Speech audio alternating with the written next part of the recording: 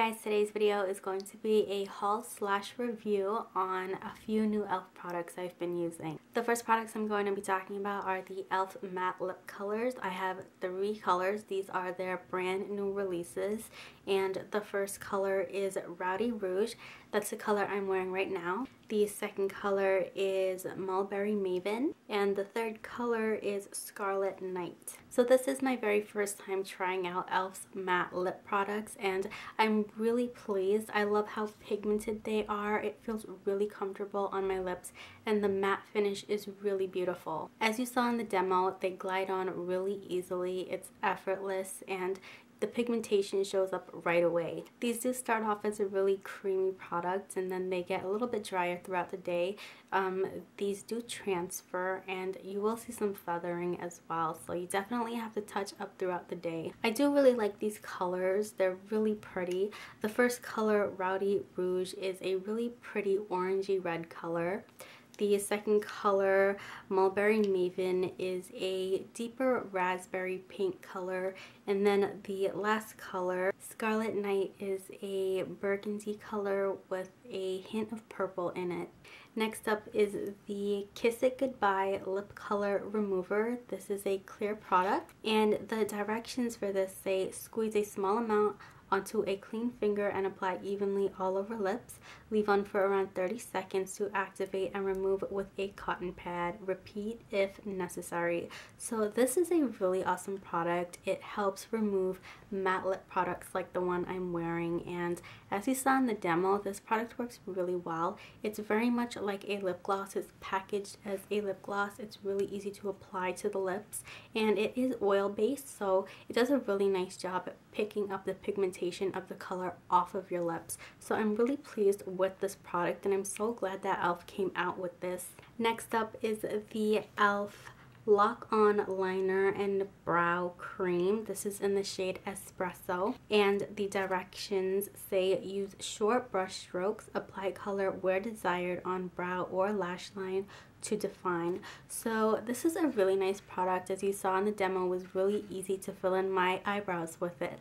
I really like the way my eyebrows look. It has a really natural look to it. It's not too harsh. The color is perfect for me. This is a waxier product, so it really clung to my eyebrows really nicely. It filled in the sparse areas, and usually with wax products, because I have so many sparse areas, I'm never sure if the wax product is going to cling to the spots where there's no hair, and this does cling, so it's really nice. It's really easy to use, and it definitely lasts for a long time. I did try this out on my lash line, and honestly, I think it's a little bit too waxy for me. I had a difficult time stroking it onto my lashes smoothly, so I didn't really like it on my lash line, and I personally wouldn't use a brown color as an eyeliner anyway, so it's definitely worth trying out to see if you like it as a eyeliner, but I personally don't. I do really like that you get a significant amount of product here. This is definitely going to last me a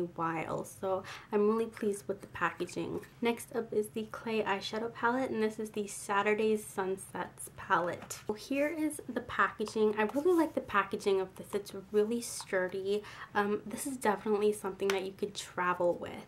And here are the colors. I really like the colors. The color that drew me in was this gold color and also this brownish purple color. These do have shimmery finishes to them, so if you don't like shimmery finishes, this is not the palette for you. I was actually really impressed with how pigmented these turned out to be.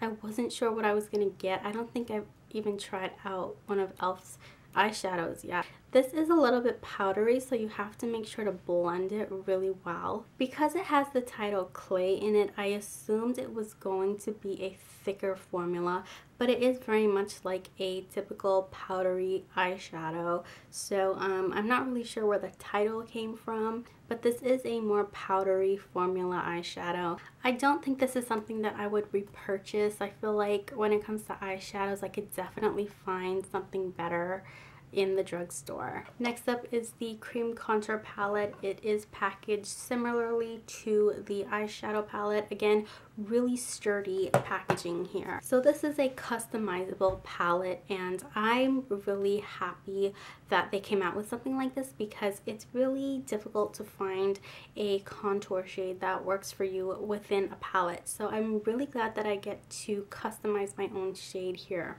Usually when I contour, I do a more deeper color on my cheekbones so that they stand out, and then I do a lighter shade on my forehead and for my chin. So for contour, I actually mixed these two colors, and then for highlight, I mixed these two colors, and it worked really nicely on my skin. I was really pleased with how well I was able to contour and highlight with this. The formula is really creamy. It was really nice and easy to blend. The very last products I'm going to be sharing with you are these brushes. So I've really been loving these brushes. They're super soft, and even though they have titles to them, I've found so many uses for each of these brushes. They can be used for multiple things. So the Flawless Face Brush is really great for setting powder under the eyes. It has the perfect arch to sort of sit right under the eye, so I love it for that. It's great for blush as well, and it's also really nice for bronzer because it's super soft and it's a really great shape. I did use the foundation brush to apply my foundation today, and it did a really nice job at buffing out my foundation. It evened out my skin tone, there was no streakiness, and it was really easy to use. And then the Selfie Ready powder brush is really nice, obviously, to apply powder. I've also used this for contouring, again for blush, because this, compared to the foundation brush, is a little bit more tapered on the side. It's a little bit more narrow, so it fits here really well. And then the last brush, the Sculpting Face Brush, is really nice for contouring, of course. I do have the original contour brush by e.l.f, and the difference between these two is this one has a little bit more movement to it, and also it has that cut to it. I actually found it a lot easier to blend with this. I did apply my contour with this to the forehead, and I actually blended out the product with it, and it was really easy to apply to the jawline, and it also fits in the contour of the face. So this is a really nice brush. I do feel like you can choose between these two. You don't necessarily need both. So overall, I'm really pleased with the products that e.l.f. came out with. You should definitely check them out if you haven't. And that's it for this video. Thanks for watching, and we'll see you next time. Bye.